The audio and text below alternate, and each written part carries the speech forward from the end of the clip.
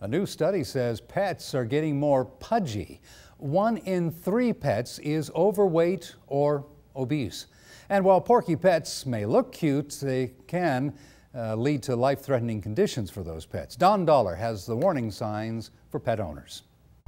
Busy lifestyles and unhealthy diets are wreaking havoc on our pets. Overweight and obesity in our cats and dogs has increased by 160 to 170%. Dr. Kirk Berninger is the lead veterinary researcher behind a study by Banfield Pet Hospital. Right now, 1 out of 3 cats and dogs are overweight. He attributes this increase to a number of factors: lack of exercise, too much food, and a changing attitude towards our pets. We are starting to consider pets more and more to be members of our family, and we'd like to communicate with them and show our affection to them by offering them treats. And it can be pretty easy for us to offer too many treats in a single day to our pets.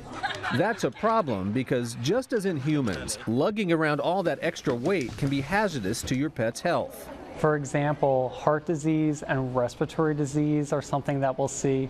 Type 2 diabetes is something that we'll see with cats that are obese. And we can see other diseases that are linked with dogs being overweight. So how do you know if your pet needs the treadmill treatment? After all, animals, especially dogs, come in all different shapes and sizes. Dr. Berninger says you can use this as a general guide. Looking at your pet from above, he says you should see a distinct tuck at your dog or cat's waist.